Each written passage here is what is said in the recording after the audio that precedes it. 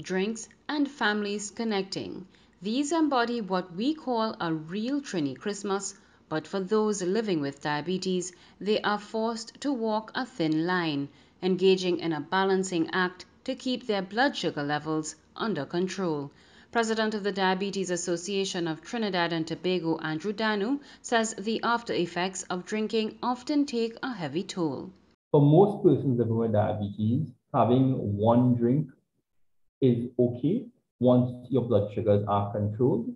But we know that if you are consuming alcohol in excess, it can do one of two things. It could either raise your blood sugar in short term, because often when you drink alcohol, it's often you often have highly sugary chasers together with the alcohol, so that raises your sugar in the short term.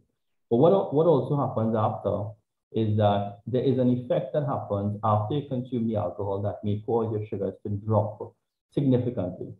And what's dangerous about that is that the same feeling you may get, or the same sensations you may get when you're high or when you're tipsy by drinking alcohol, may also be the same sensations you get when your blood sugar is low.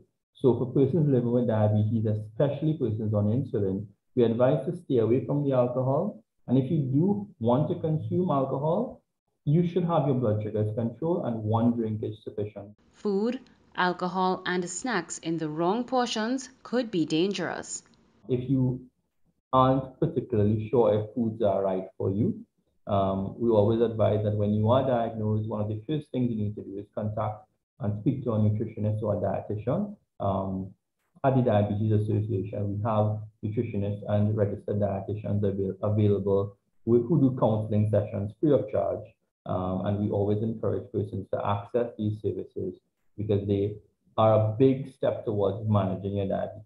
Because what we understand about nutrition, it's not just about the food that you put in your mouth. Nutrition is multifaceted. It has to do with where you get the food, if you could afford the food, how you cook the food. The president of the Diabetes Association says the development of personalized diets is a step in the right direction for those with this disease. With your TTT News Health Check, I am Khrystal Wilson.